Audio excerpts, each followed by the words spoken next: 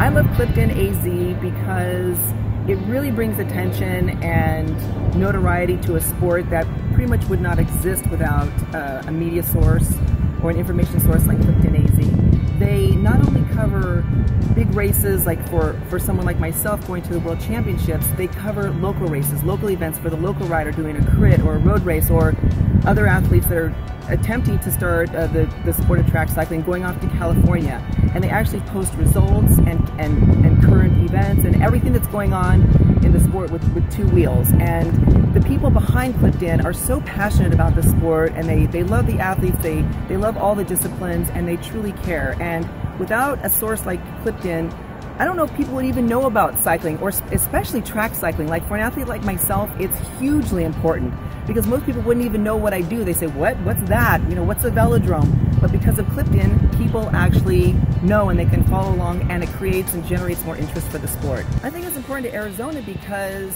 there are so many cyclists in Arizona. And Arizona loves cycling, and especially for like someone like myself, for a track cyclist, Arizona is attempting to build a velodrome, and without the attention and the interest that Clifton has helped generate for the sport of track cycling and building a velodrome, I don't think anything like that would ever even happen here.